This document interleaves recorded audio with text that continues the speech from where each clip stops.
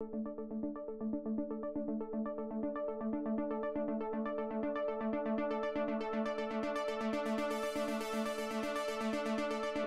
want to thank you all for joining us today. I am so incredibly proud to be standing here with our council president, Bernard C. Jack Young. Yay! I want to personally thank you for your leadership during this budget season. I want to thank you for your willingness to work in collaboration toward our shared goals for our city.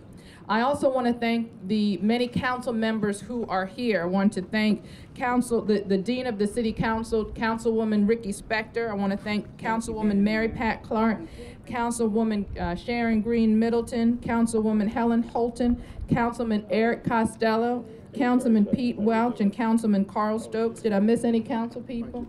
Did I get thank you very much. We have to mention, even though he's late, Councilman Bill Henry. I'm getting to him in I'm sorry. We're not in the 14th. What is this? I'm just teasing you. So I also want to thank the representatives from BEC, the Baltimore Education Coalition, and members of our Youth Commission. I can't tell you how proud I am of the work of our Youth Commission, and I also encourage those who might know some young people who want to be involved in the Youth Commission to get in touch with them, because they're true leaders of the next generation, and I'm grateful for all of their hard work. I also want to thank the members of the Baltimore Teachers Union, who I know are doing the countdown to the 15th. Thank you very much. I also want to thank the Maryland Out of School Time Network, and I want to thank the members of BUILD who are here. I want to thank everyone for being here for an announcement that will greatly improve Baltimore City's ability to give our young people the opportunity that they need and the opportunities that they deserve. From an historic billion-dollar investment in new schools to the construction of the first new recreation centers in 10 years in our city, and an unprecedented number of summer job placements for our young adults, I've made it a priority to expand opportunities for Baltimore's young people, because we know that when our young people are safe and they are engaged, they are in the best position to learn and to grow. But we also know that far too often our young people are still looking for a safe place to go before and after school. When I first entered office, it was under crisis. The city was in crisis. We faced a historic $750 million structural budget deficit. We had to make a number of very difficult budget decisions. And it was because of those hard choices that today we are able to announce $4.2 million in new funding for our young people.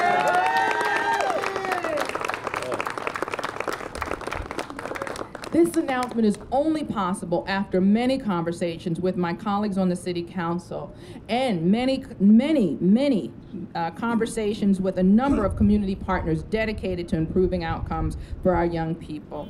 I want to thank everyone on the council, especially Council President Young, Councilwoman Helen Holton, Councilwoman Mary Pat Clark, and Councilman Bill Henry for their hard work in making this happen. And again, I want to thank our partners at BEC and the Maryland Out of School Time Network and BUILD for their commitment to the city's future. The only way that we can do this is together, and it's absolutely vital that we continue to support each other. I hope the council people remember those tough years when we had to make those tough budget decisions. And so many of you stood by me because you believed that it was possible for us to right the ship, that our budget didn't have to be in free fall, but if we made the tough decisions and the right decisions right then, when those issues confronted us, we could be at a place like we are today. So I want to thank you all for being courageous and for being on the right side of history so we can make these types of investments in our young people. We have fought tooth and nail to put the city in a place where we could make these, like I said, these types of investments, and I personally commit to continue to make decisions that will put Baltimore in the position to increase funding towards these much needed programs without leveraging our city's financial future. And I want to thank the council again because you stood up with me and made those tough decisions. Not only are we in a position to invest over $4 million in additional funds for our young people, but we also have the highest bond rating that the city's had in decades, I think in over 4 decades, because of this work. So it is very clear that we can both right our fiscal ship, improve our city's financial fiscal condition, and also put ourselves in the position to make these new investments. We have to make sure that we continue to do these things so we do not have to leverage our children's future. I want to thank you all again for being bold, for being courageous, and for being strong partners for our children's future. And with that, I would like to bring up my partner, the one who was sitting at the table, and I would say twisting arms, but you didn't have to twist the arm. You had a very willing partner to try to find a way to make this happen for Baltimore's young people. The leader of the City Council, Council President Jack Young. Yay. Thank you, Madam Mayor. Good morning. Morning. Let us please pause and take a moment to recognize the bright minds gathered here for today's announcement. These young people, as well as their peers who are sitting in classrooms throughout this city, stand to benefit from this much needed funding. And I would like for all of us to give a round of applause for our young shining stars. I would like to thank Mayor Rawlings-Blake for being open and receptive to the ideas of increasing funding for vital out-of-school time programs in Baltimore. Madam Mayor, thank you for being an excellent partner with regards to this budget request. These additional funds represent an exciting investment in the health and well-being of Baltimore's children. I'd also like to thank the Baltimore Education Coalition, the Family League, BUILD, and Associated Black Charities who have been on the forefront of this important request for our children's our children's future. A little more than a month ago, the City Council unanimously passed a resolution calling on the City of Baltimore to increase funding for out-of-school time programming to the tune of $4.2 million. We're here today to announce that, with the support of the mayor, we have made good on that request. As we stand here today, this council is poised to pass the mayor's fiscal year 2016 budget proposal, which I would like to point out includes the additional funding, and I would like to personally thank and recognize Councilwoman Helen Holton, the best budget chairwoman of any legislative body around. Councilwoman, thank you very much for standing up for the needs of our children and for being an excellent partner in progress. This additional $4.2 million reaffirms our commitment to Baltimore's children by making a down payment on a brighter future for more of our city students. With more than a decade of research on our side, our choice is crystal clear. Out-of-school time programs provide real opportunities for our students to thrive in academic environments that are enjoyable, safe, and nurturing. Every minute is precious when you're working to help students thrive and achieve their full potential. We know that every dollar spent on providing our children with quality out-of-school time programming is a dollar well spent. According to information compiled by the After School Alliance and research conducted by the Baltimore Education Research Consortium, an evaluation of more than 60 after-school programs in the Baltimore area found that students who regularly attend out-of-school time programs were less likely to be chronically absent from school than their non-participating peers and were more likely to be promoted to the next grade than non-participants. Let us think about that for a second. We're talking about programming with proven outcomes that help boost academic success for a majority of the students who participate. Folks, this is as close to a no-brainer as it gets. Today's announcement is proof positive that Baltimore cares about the health of our children. Again, I would like to thank Mayor Rawlings-Blake for partnering with the City Council to turn this request into reality. And I would also like to thank Councilwoman Helen Holton for her leadership in making sure that we were able to sit down with the mayor and the administration to make sure that we got the $4.2 million for our children. And with that, I would like to introduce the chairwoman of the Budget Committee, Councilwoman Helen Holton.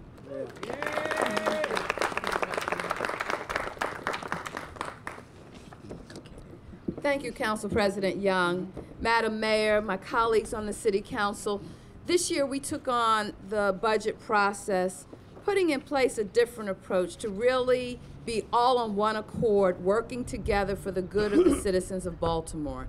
And it would not have happened without the support and concurrence of Mayor Stephanie Rawlings-Blake and Council President C. Bernard Jack Young.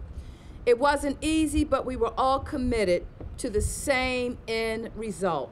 And I think we have accomplished that today on behalf of our future, which are our children, because any effort that we do that is not about them is not an effort worthy of moving Baltimore forward into a bright and prosperous future.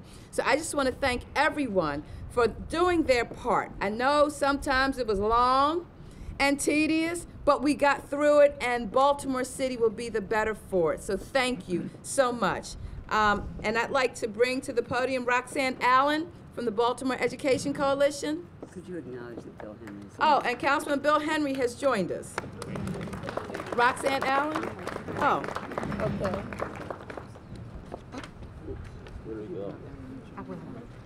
Good morning. It is with pleasure that I join you here this morning. The Baltimore Education Coalition would sincerely like to thank Mayor Stephanie Rawlings-Blake, Council President Jack Young, and all City Council members for the collective leadership efforts of all to increase the dollars that will be invested in the community school strategy and after-school programs. The community school strategy makes a difference in the lives of children by ensuring that schools have the additional resources and services that students need, such as mentoring, health services, and after-school programs. Just recently, 3 of Baltimore community schools were nationally recognized for their outstanding service.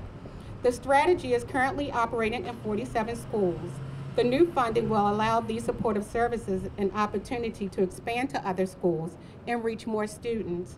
As a country focused on our city, we can proudly revel in the leadership of Baltimore City, which has shown great resiliency through very tough and turbulent times.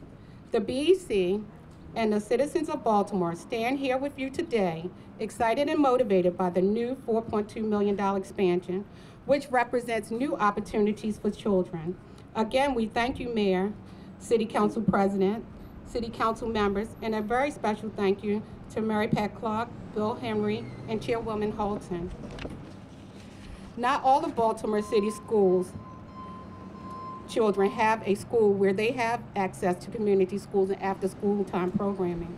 Our mayor is showing great leadership by increasing her investment. We urgently need the governor to also invest in our youth. We look forward to the day when all of the elected leaders are finding ways to increase engagement and supportive opportunities for the youth of Baltimore. Thank you. And next, I'm going to introduce my partner, which is Ellie Mitchell from Maryland Out of School Time. Thank you, Roxanne. On behalf of MOST, the Maryland Out of School Time Network, I want to thank the mayor, the city council president, all the members of the city council for their leadership on this issue.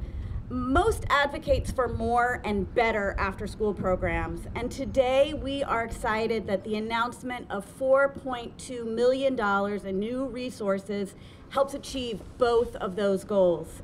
After-school and summer programs are critical supports. A student spends 80% of their time outside of the school day. Out-of-school time programs keep young people safe, connect them to caring adults, and most importantly, provide the opportunities to build the social and academic skills that make young people career and college ready. As a member of the Baltimore Education Coalition, we also want to thank the many advocates, including young people, who have called for the expansion of community school and out-of-school time strategy. Nelson Mandela said, "There can be no keener revelation of a society's soul than the way in which it treats its children." With that in mind, we will keep working until every child in Baltimore City has access to both the in-school and out-of-school time opportunities they need to learn, thrive, and succeed. Thank you to everyone who made this possible.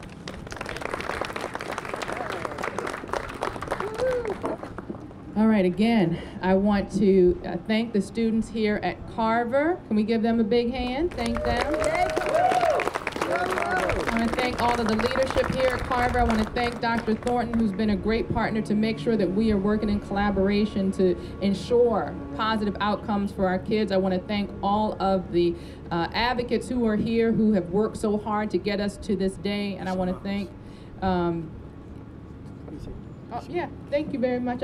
You missed it. I thank Bill. I was running a little late, got here though. I had your back. I announced it that y'all were here. Thank you very much. You want 2 intros? I'm messing with you, Bishop.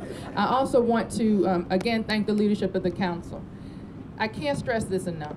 We would not be in this position if I didn't have partners who were willing to do what it takes in tough times to make the proper, the tough, the hard, but the right decisions to right our fiscal ship, so we could be in this position where we could make additional investments. I can't thank you enough for standing up, for doing the right thing. So now we're in the position to stand up in new ways for our young people. So this is a great day, a wonderful announcement, and I'm looking forward to a lot more down the road. Thank you all very much. Thank you.